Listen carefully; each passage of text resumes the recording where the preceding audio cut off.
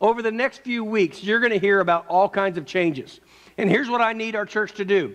I need you to embrace change. What that means is this. I didn't get applause, so I'm going to keep going. What I need you to do is saying, what's next? We're not looking back. We're moving forward. And in looking forward, we can have the anticipation of God is sovereign and God can work and God is going to use this church. And if we do not believe that, we are in the wrong church. I believe God has a great future for this church. Amen. Somebody give me an amen. Because we started this series called I Serve. And what we're going to talk about today is we're going to talk about some other ministries. And the end of that scripture is found in verse 16 of Ephesians chapter 4. It says this, I'm going to read it quite a few times today. It says, from whom the whole body is joined and knit together by what every joint supplies, according to the effective working which every part does its share. What happens? It causes growth of the body for the edifying of itself in love. When every part does its share, it causes growth to the body. And when we talk about the future of our church, we're talking about our church. We're talking about your church. We're talking about where you get spiritually fed and where you can serve and you have chosen to put God in your life. This is your church. This is my church. But more importantly than that, it is His church. Everything that we do and everything that we have spiritually is because of what Jesus Christ has done for us. And just like Ashley said, so often I try to take God out of infamy and I try to put Him into this little box that I can understand. And I have to remember, He is the creator of the world. And I cannot put God in my box, in my understanding. What I have to do is I have to say, Lord, I am in your will. What do you want me to do? So change is inevitable. And I'm excited. I'm excited for the future. So I want to read a text to you again. It's found in Ephesians chapter 4, verses 11 through 16.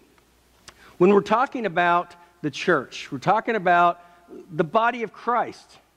We're talking about the institution that Jesus Christ died for, and He gave it to us, the church, that He is the head of, that our job is to manage and to be the voice piece for God into a community. And it's not just something that we go to church.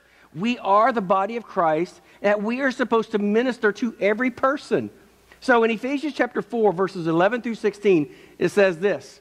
It says, this is God. He says, and He Himself gave some to be apostles, and some prophets, and some evangelists, and some pastors and teachers, for the equipping of the saints, for the work of the ministry, for the edifying of the body of Christ, till we all come to the unity of the faith and the knowledge of the Son of God, to be perfect man, to the measure of the stature of the fullness of Christ, that we should no longer be children, tossed to and fro, carried from every wind of doctrine, by the trickery of men, in the cunning craftiness of deceitful plotting, but speaking the truth in love, may grow up in all things into Him who is the head, and that is Christ, for whom the whole body, joined and knit together by what every joint supplies, according to the effective working by which every part does its share, causes growth of the body, of the edifying of itself in love.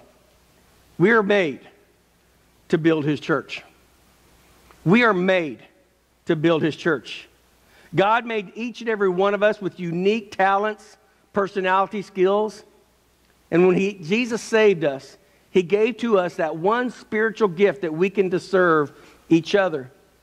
God uses men and women that in our own personalities, in our own thoughts, we may think, I'm not good enough, or I don't have my talents. I listed 3 of those men, and you know these men very well. The first man was Moses. He didn't think he was a leader or a speaker, but God worked through Moses to bring Israel out of slavery. Moses was scared. He didn't know what to do, and he didn't really want to do it, but God commanded him and told him and equipped him to take care of this business. And Moses, being shy, said, hey, if this is what you want me to do, I'll do. And David, one of the kings of Israel, was the youngest of his family. His dad didn't want him to be king. Matter of fact, he had all these other brothers to come out in front of him. And he said, no, no, no, no. And the youngest of all the sons stood up before Samuel, and Samuel anointed him the next king of Israel. 2 chapters after that, David faced Goliath and defeated Goliath. A few years after that, he became king. A man that in position was insignificant. But God does not look at our personality. God does not look at our stature. What God looks is our heart. And if we have a heart and we can serve God, we can be like David.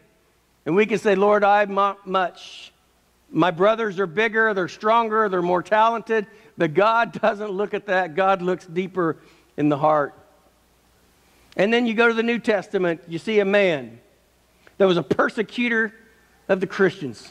He hated Christ. He hated the church.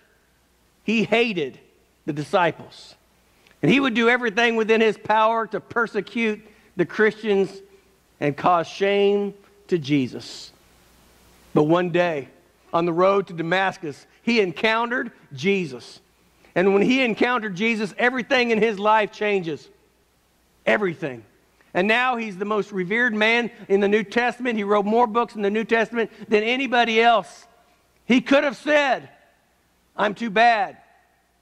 He could have said, I've done too much. He could have said, I've murdered and I've stolen. He could have said all kinds of things. But Paul humbly come before God and said, here am I. Now Paul is referred to one of the greatest Christians of all times. And we read his books in the Bible. We could have said, not me. But when we encounter Jesus, and Jesus changes our life, he changes our hearts, changes our ministry, we can't do anything but say, okay, Lord, what's next for me? I appreciate you saving me. I appreciate you forgiving me. I appreciate everything you've done for me. And then he says this. He said, this is my church. This is my church. Serve it. Unify it. Give to it. Make the church the body of believers. Do you know, I've said this many times, but the church, the worldwide church, is the largest volunteer organization on the planet. That's overwhelming. What Jesus did, instituting the church, changes people's lives. It changes people's lives, not with medicine and not with intellect, but with spirit. When the Holy Spirit comes alongside us, it changes us, it helps us, it gives us hope, it gives us identity, and allows us a place to serve. So I want to give you something today. In iService, I want to give you some blessings that when you serve others, when you serve the church, what does it do for you? The first thing, serving allows us to discover and develop our spiritual gifts. People have asked me this question many times. I don't know what my spiritual gift is. I don't know what it is that God wants me to do. I just do my thing. And a spiritual gift is not a talent. A talent is something that you're good at. A talent is something that you were good at before you were a believer. If you're a good singer, your spiritual gift may not be singing. It may be a talent. A spiritual gift is something that God himself, through the power of the Holy Spirit, gave to you when you gave your life to Christ. And here's the thing. If we do not exercise those gifts, sometimes we will never know what those gifts are. And here's another key. Others will know what that gift is probably way before you do. In 1 Corinthians chapter 12 compares the church as the human body. Just like our bodies are made of many different parts, the church is made up of many different parts. Now, I love that because that causes unity to the body. Diversity brings unity. Wouldn't you hate everybody being in the church just like you? Everybody having the same talents as you? Everybody doing the same thing as you? We'd have a one-dimensional church. But what God says that he brings into the church who he wants into the church. And this is a cell group to a larger church. But God brings to Glenville who God wants Glenville to be in the church. And he has gifted you. So when the church is automatically gifted by God and placed by God, and we serve God out of our gifts, our church is a body working well and working strong. But many of us have had physical problems before. Simple problems. That once a problem takes place within your life, the whole body is goofed up. How many of you guys have had a bad back? When you have a bad back, nothing works, right? You can't even stand. You can't walk. It hurts. How many of you had a broken finger, or a broken arm, or a broken hand, or a broken wrist? Everything stops. Everything changes. Listen, the church is just like a body that is not working in perfect harmony. Something else has to come up to take over what God has placed within you to serve the body of Christ. So, serving allows us to discover and develop our spiritual gift. And then serving also allows us to experience God's miracles.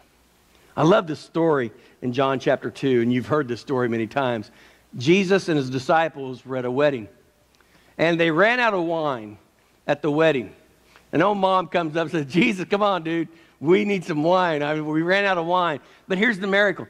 Jesus told the servants to fill the buckets or the barrels with water. And they filled it to the brim with water. Then he says, go distribute to the guests. They distributed the wine or the water to the guests. And the guests said, this is the best wine that we've had. Most people serve the best first, but you serve the best last. Let me ask you a question. Who witnessed the miracle? Was it the people drinking the wine? No. It was the servants that Jesus said, fill the barrels with water. They knew what was in the barrel. The guests didn't. The owner didn't. Jesus did, and the servants did. And they did what Jesus asked them. And when they did what Jesus asked them, everybody else was blessed. But they didn't get to see the miracle. They didn't get to witness what Jesus did. And sometimes when we serve, we get to step back and we get to see what God is doing. We get to watch people's lives being changed. We get to watch God doing great things because we're serving. Because we're doing what God has asked us to do. So sometimes in our life, when he tells us as his servants to do something, as insignificant as putting water in a barrel, as insignificant as serving in this ministry or to doing this for someone, we have the opportunity to witness what God can do through us and in us. The third thing is serving allows us to experience the joy and peace that comes from obedience. Comes from obedience. When you know what God has asked you to do and you're obedient to him and you just say, okay, Lord, this is what I want and this is what I'll do. In 1 Peter chapter 4, verses 10 and 11, it says this, as each one has received a gift, minister it to one another as good stewards of the manifold grace of God. If anyone speaks, let him speak as the oracle of God. If anyone ministers, let him do it with the ability which God supplies, that in all things God may be glorified through Jesus Christ, to whom belong the glory and the dominion forever and ever. Amen. When you serve, you're doing it because Jesus wants you to.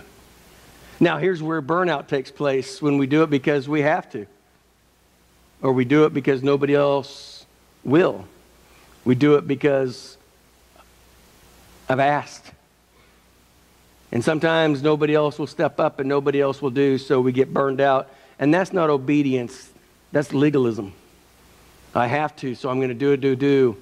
And what obedience is I'm going to do what God wants me to do, but when everybody else does what God asks them to do, it experiences joy and not burnout. Peace instead of resentment. And when we come to church with joy and peace and get to serve, not out of obligation, but because of love for Christ, it gives us peace that comes from God because we're saying yes to what He's asked us to do. Number 4 says, serving helps us to belong, to be more like Jesus. We shift our focus off ourselves onto serving others. We begin to see others as Jesus sees them and to see Jesus in others. In Matthew chapter 25, verse 40, it says, "And the king will answer him, say to them, Assuredly I say to you, insomuch as you did in one of the least of these, my brethren, you did to me."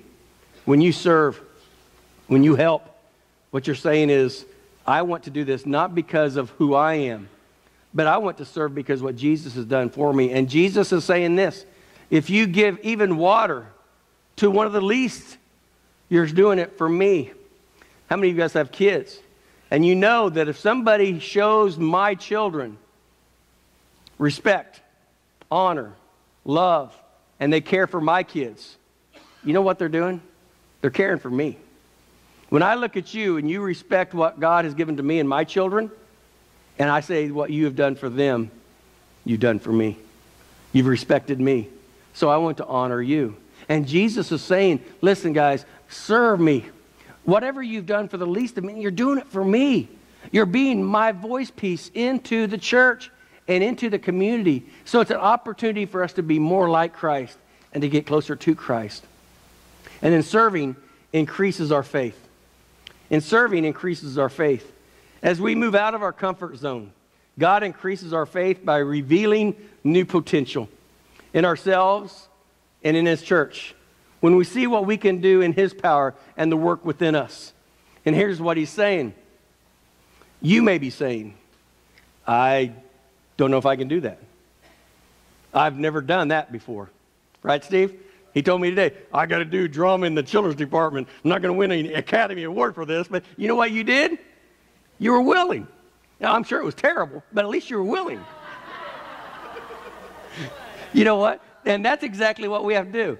I may be out of my comfort zone. I may have never done that before. But you know what? When we are stepping out to do something that God wants us to do, you may be doing something for the first time that God is saying, I want to bless you. I want to honor you. I want you to realize that you can do that.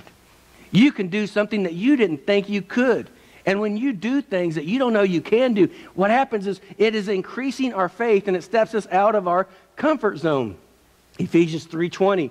Now to Him who is able to do exceedingly abundantly above all that we could ask or think, according to the power that works in us. When we are willing, God is able. And the last, serving allows us to experience God's presence in new ways. This is personal. Because you get to experience God using you. You know, one of the most important things that we need as a person is purpose. And when God gives us a purpose, in other words, there's a divine moment in time where God interacts with your life and somebody that needs you, God puts you two together. And God allows you to help them. It gives us purpose. It gives us, wow, I am not just here to make money. I'm not just here to sing songs. I'm not just here to take up a seat. I am here for a purpose. And when God allows us to have purpose and a presence within God's purpose, what God does, He smiles at us. It's encouraging. We encourage others when they find healing in their life. And you know, we have all kinds of doctors that can heal. But you know what? Most families, most couples, most kids, they need an inner healing. They need a spiritual healing. The first healing that they need to have is the healing of forgiveness within their soul. They need Jesus as their Lord and Savior. And that's the church. And then sometimes going through life, and I can look across this auditorium and I could point in every section individuals that are going through so much stuff right now that they need God to intervene and heal their marriage. It's not a secret. The longer you go without God in the center of your life, the more healing you need to take place within your life. And sometimes the church, we don't want to deal with the ugly, the underbelly of all the junk. But you know, when somebody is struggling and they come into the body of Christ and you've had so much junk within your life, you've gone through the same stuff, they need somebody to say, I need help. And we can walk within their life and we can give to them the spiritual healing, the loving healing, the Word of God that can change their life. And when they start their journey after healing, what takes place is it gives you hope. You get to experience the greatest joy. It's bigger than a paycheck. It's bigger than an attaboy. It's somebody's life changed because God put you in the midst of their life and you got to receive that blessing. So we make all kinds of sorts of rational explanations for not serving. We can say, I don't have time, and I don't know what I would do, and I don't have the spiritual skills to contribute, or they don't need me. Look, everything's covered. There's always somebody in the nursery. There's always somebody greeting at the door, working a classroom. There's always somebody cleaning. There's always somebody singing. There's always somebody in the band. There's always somebody doing everything that I am watching. But we don't realize that somebody has been doing that for years. We don't realize that that somebody is tired and that somebody is burned out and that somebody has been in the ministry for 15 years and he is burned out and he is done. Done. What do we do? What would we do if we didn't have our volunteers? What would we do? What would our church look like? What would we be? See, if we didn't have our volunteers, this church would not be here. Lives would not be changed. Our volunteers, the people that serve this church, you make this church. And I say thank you. But we're not done. We have to do more, greater. We have to do things that only God can do.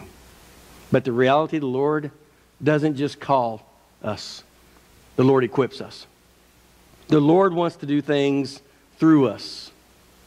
But what the Lord wants more than doing things through you. You ready for this? He wants to start in you. I'll volunteer for this, or I'll volunteer for that.